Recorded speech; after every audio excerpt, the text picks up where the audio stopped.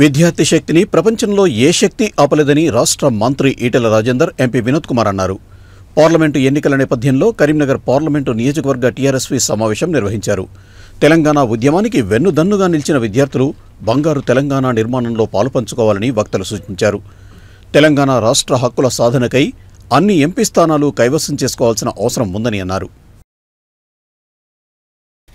Karimnagar parliament స్థాయి TRS విద్యార్థి విభాగం సదస్సును నగరంలోని పద్మనాయక కళ్యాణ మండపంలో నిర్వహించారు.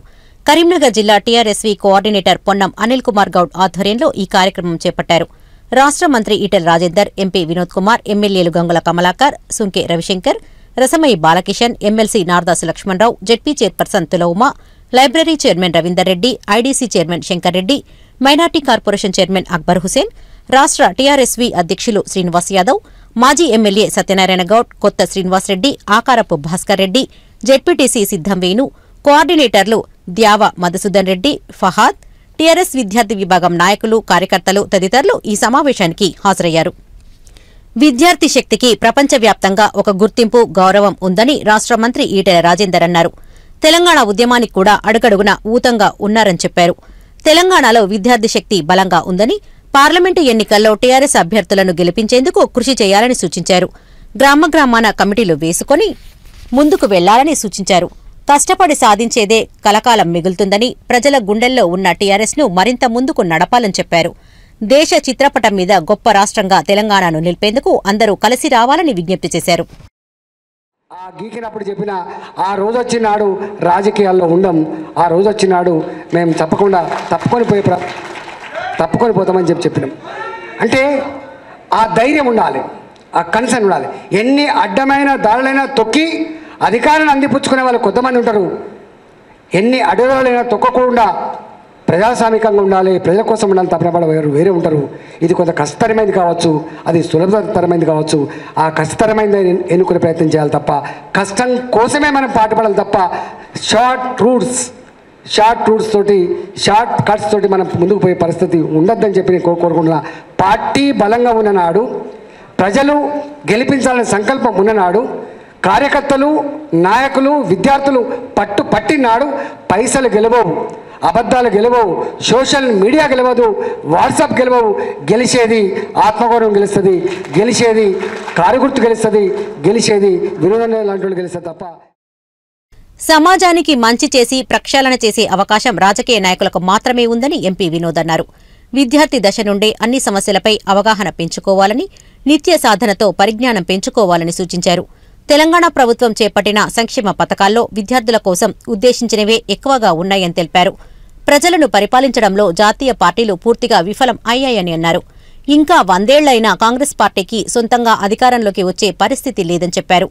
ఒక్కసారి గద్దెనెక్కిన బీజేపీకి తాము చేసిన ఒక చక్కటి కార్యక్రమం గురించి చెప్పుకునే అవకాశం కూడా లేదని అన్నారు. రాబోయేది సంకీర్ణ యుగమని, తెలంగాణ రాష్ట్ర హక్కులు సాధించుకోవాలంటే మనమే ఎంపీలుగా ఉండాలని స్పష్టం చేశారు. తెలంగాణ రాష్ట్రంలో 16 ఎంపీ స్థానాలను గెలిపించేందుకు అందరూ కృషి చేయాలని విజ్ఞప్తి చేశారు.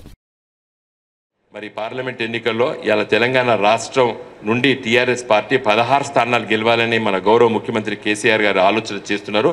కారణం ఏంటంటే మీకు తెలవాలి, మీరు విద్యార్థులు, ఈ సార్వత్రిక ఎన్నికల్లో కేంద్రంలో ప్రధానమంత్రి, కేంద్ర ప్రభుత్వం ఏర్పాటయ్యేటువంటి లోక్సభ ఎన్నికలు. ఈసారి లోక్సభ ఎన్నికల్లో కాంగ్రెస్ పార్టీ, బీజేపీ పార్టీ, జాతీయ పార్టీలు అనబడే 2 పార్టీలు ఘోరంగా విఫలమైన ఈ దేశాన్ని పరిపాలించడం లోపల. కాంగ్రెస్ పార్టీ అయితే 1984 తర్వాత ఇప్పటి వరకే సొంతంగా పార్లమెంట్లో మెజార్టీ స్థానాలు గెలవలేదు. మేము గత 5 సంవత్సరాల లోపల చాలా విషయాల లోపల ముందుకు తీసుకొచ్చినాం. కరీంనగర్కి రైల్వే లైన్ కావాలని చెప్పి కేసీఆర్ గారు ఇక్కడ ఎంపీ ఉన్నప్పుడు సర్వే పనులు చేపిస్తే ఇవాళ మేము దాన్ని పూర్తి స్థాయిలో 750 కోట్ల రూపాయలు శాంక్షన్ చేపించి, మోడీ గారితోనే శంకుస్థాపన చేపించి ఇవాళ మనోహరాబాద్ నుంచి గజ్వెల్ వరకు పూర్తి స్థాయిలో రైల్వే పనులు అయిపోయినాయి.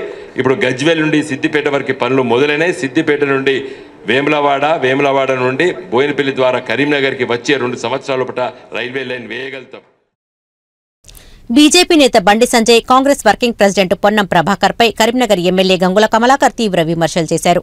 దేశం, ధర్మం పేరిట రాజకీయ పబ్బం గడుపుకునేందుకు విద్యార్థులను రెచ్చగొడుతున్నారని ఆరోపించారు. పదవీకాంక్షతో విద్యార్థుల బంగారు భవిష్యత్తును నాశనం చేస్తున్నారని అన్నారు. అర్బన్ బ్యాంక్ ఓటమితో రాజకీయం ప్రారంభించిన పొన్నంకు ఎంపీగా గెలిచే సత్తా లేదని గంగుల చెప్పారు. గత అసెంబ్లీ ఎన్నికల్లో తనతో తలపడి ఓడిపోయిన ఈ ఇద్దరు అభ్యర్థులు ఓటమికి బ్రాండ్ అంబాసిడర్లని ఎద్దేవా చేశారు. ఏ ఎన్నిక వచ్చినా పోటీ పడడం, ఓడిపోవడం తప్ప బండి సంజయ్కి, పొన్నం ప్రభాకర్కు వేరే మార్గం లేదని, మళ్లీ కార్పొరేటర్ ఎన్నికలు వస్తే వాటికి కూడా పోటీ చేస్తారని గంగుల విమర్శించారు. బ్రహ్మాండంగా దేశం కోసం, అమరుల కోసం, దేశం కోసం పెద్ద పెద్ద జెండాలు పెట్టినాం. తోకపుడిచి పడిపోయింది ఈ మహానుభావుడు. ఈయన దేశం కోసం, ధర్మం ఏం లేదు, కేవలము దేశం ధర్మం పేరు చెప్పుకొని ఓట్లు సంపాదించుకునే ప్రయత్నం చేసే ముఖ్య నాయకుడు ఈయనే. కాబట్టి దయచేసి నమ్మకండి. ఈయనే మున్సిపల్ కౌన్సిలర్గా పోటీ చేసిండు, మున్సిపల్ కౌన్సిలర్గా నడుస్తుంది. రాజకీయ నాయకుని పని ఏంది? నిన్ను ఎన్నుకున్న ఆ డివిజన్లలో ప్రజలు ఓట్లేస్తే బ్రహ్మాండంగా డెవలప్ చేయాలి. 10 సంవత్సరాల కార్పొరేటర్ 10 రూపాయల్లో ఖర్చు పెట్టి ఈరోజు డెవలప్ చేసిన పరిస్థితి లేదు. అర్బన్ బ్యాంక్ డైరెక్టర్ పోటీ చేసిండు. Urban bank director, urban bank అంటే 200 ఓట్లే ఉంటాయి. ఇలా నేను 30 ఓట్లే పడ్డాయి. నేను ఓడిపోయిండు, అర్బన్ బ్యాంకులో ఓడిపోయిండు. మొదటి రాజకీయ జీవితము అర్బన్ బ్యాంక్ ఓటుతో స్టార్ట్ అయింది. 5 సార్లు పోటీ చేసిండు, ఒక్కసారి గెలిచిండు. మేము 5 సార్లు పోటీ చేసినాం, 5 సార్లు గెలిచినాం, ఒక్కసారి ఓడిపోలే. ఎంపీ గారు కూడా పోటీ చేస్తే గెలిస్తూనే ఉంటాం. కానీ వీళ్ళు మళ్ళీ సేమ్ ఇది అప్లికేషన్, ఏ ఎన్నికల్లానే అప్లికేషన్ పెడతా ఉంటారు అన్నట్టు. మొన్ననే నాకు ఓడిపోయింది కదా, తొందర ఎందుకు, మళ్ళీ అప్లికేషన్ పెట్టిండు ఎంపీ కోసం అన్నట్టు. ఒకసారి ఎమ్మెల్యేగా పోటీ చేసిండు, ఎంఎస్ఆర్ మీద ఓడిపోయిండు. అంత గాలి వచ్చినప్పుడు ఈ పొన్నంప్రాడు గెలిచిండు, ఒక్కటేసారి గెలిచిండు. తర్వాత మళ్ళా ఎంపీ ఓడిపోయిండు, మొన్న ఎమ్మెల్యే ఓడిపోయిండు. ఎప్పుడు వీళ్ళు ఓటమికి బ్రాండ్ అంబాసిడర్గా ఉన్న వ్యక్తులు మళ్ళీ పోటీ చేస్తుంది. ఈరోజు చిరస్థాయిగా భూస్థాపితం చేయాలంటే ఒకే ఒక్కటి, మన ఆత్మస్థైర్యంతో ముందుకొయ్యి చిత్తుగా ఓడగొడితే ఈ యొక్క విష ప్రచారాలకు సమాప్తం పలుకుదాం. ఈసారి మన బిడ్డల భవిష్యత్తును బుగ్గిపాల్సిన నాయకుల జీవితాన్ని కూడా క్లోజ్ చేయాలంటే మన వినోదన్న గారిని అత్యధిక మెడితో గెలిపించుకోవాలి. దగ్గర కూడా అందుకోవద్దు, వీళ్ళు మామూలు గెలుపు ఉండద్దు. గుద్దుడు కుడితే బాక్స్ వలిగిపోవాలి, అట్లా గుద్దుతేనే వీళ్ళందరిలో చిరస్థాయిగా క్లోజ్ అయ్యే పరిస్థితి వచ్చింది. కాబట్టి తన ఎన్నిక వారి అవసరాని కోసం కాదు, తన ఎన్నిక మన తెలంగాణ అవసరం కోసం, మన అవసరం కోసం వారిని అత్యధిక గెలిపాలని చెప్పి వినయపూర్వకంగా చెప్పుకుంటూ